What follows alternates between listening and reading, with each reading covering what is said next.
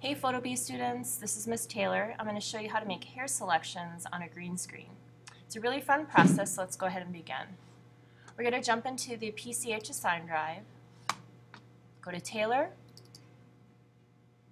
PhotoBee, and then we're going to go into Unit 3, and we're going to use Shari in Minneapolis. So let's go ahead and drag that and put it onto Photoshop, or you could just double click on it because it is a PSD file.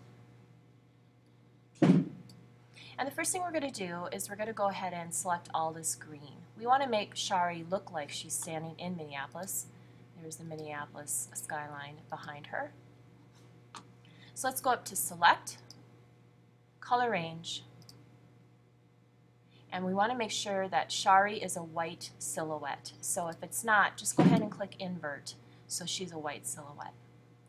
Next, we're going to jump over to this eyedropper tool, the one that has the plus sign on it, and we're going to go ahead and get all of the areas that would be green.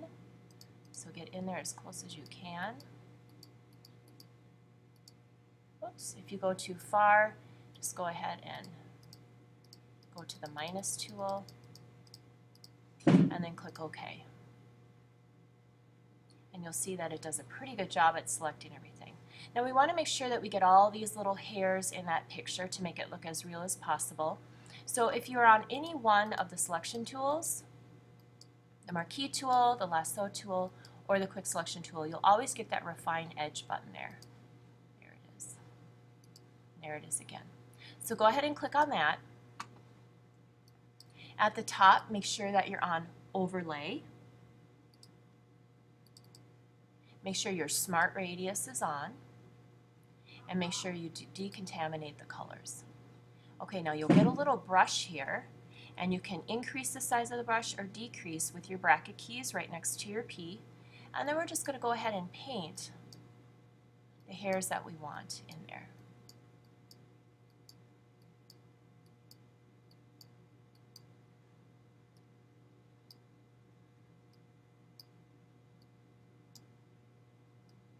And Photoshop does a pretty good job at detecting any green and getting rid of that. So if there's some green cast on the arm here, you can try to get rid of it through the Refine Edge option. Okay, so after that, you can use the Smooth tool to smooth out any of the edges if you need that. You don't want to do it too much or you'll lose the texture of the hair. You can feather. You can create greater contrast between the blacks and the whites, the lights and the darks. And then if you see too much green there, you can move that down. So you're shifting the selection to a lesser amount. So in other words, your object is shrinking a little bit. And then you're going to make sure it says New Layer with New Layer Mask, and it'll create a mask right here that we can modify later. So click OK. Did a pretty good job. No shadows there. Most of her hair is selected.